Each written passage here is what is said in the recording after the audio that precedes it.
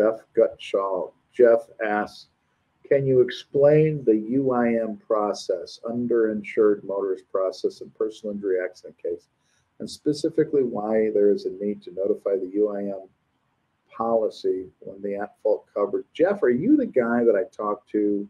I hope you are. I talked to you earlier this week, and I was talking to you about that. You have a lot of good questions. And the need, why there is a need to notify the UIM policy when the at-fault coverage makes a policy limit settlement offer. Additionally, does the UIM have the ability to say no and so why would that happen?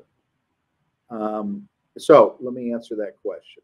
So the UIM process in a case is that, oh, sorry, I'm getting text from my daughter, Lord.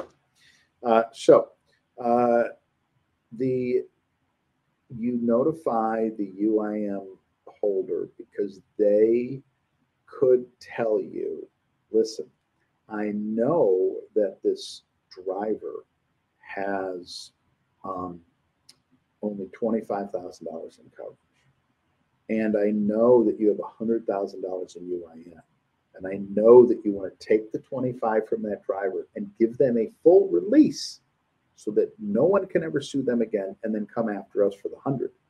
But we looked, and this driver lives in a $20 million house and has $20 million in the bank.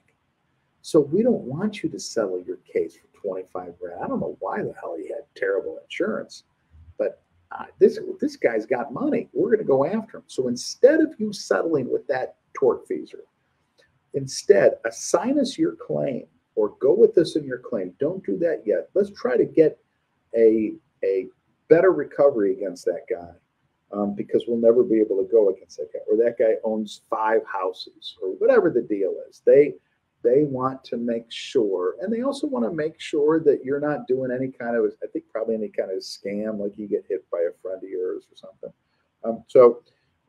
Because it's a contract, and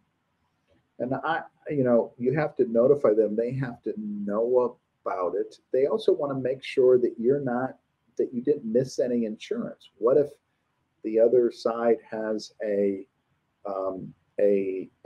give you a $25,000 offer, but they have excess or umbrella insurance that you never asked for. You never asked for an affidavit saying that that's all the insurance they have.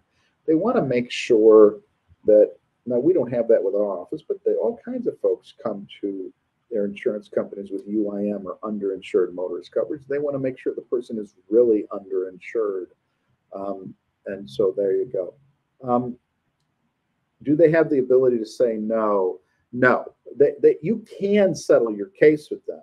They don't have the ability to say no. They have the ability to say, this is how this is going to affect your UIM claim, because we want to vet this guy and make sure this lady, make sure she's not a multimillionaire. But did you leave med pay on the table? What's the med pay? There's other stuff. So there's other stuff about that. Jeff, I hope I answered your question. You can always call us if you have more questions.